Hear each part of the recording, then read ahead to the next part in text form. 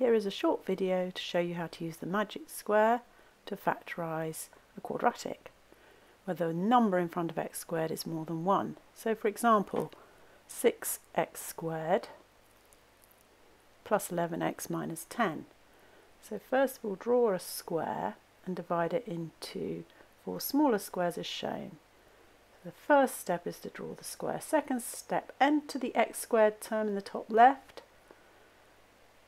Step 3, enter the constant term, that's minus 10, in the bottom right. Now we need to split the 11x, and this is the tricky bit, by considering the number in front of the x squared 6 and multiply it by minus 10.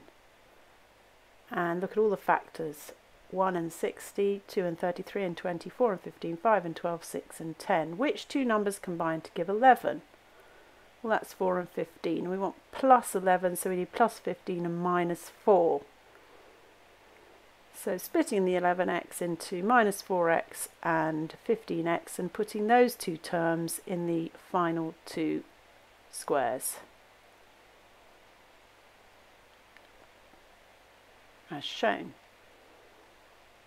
Now step 5, or I've said 6, but anyway, step 6. Now factorise each column and each row. So the first row is 6x squared minus 4x, that's 2x. 15x minus 10 is 5. Common factors of 6x squared and 15x is 3x, and finally minus 2. So the two brackets you want are 3x minus 2 and 2x plus 5. How magic is that?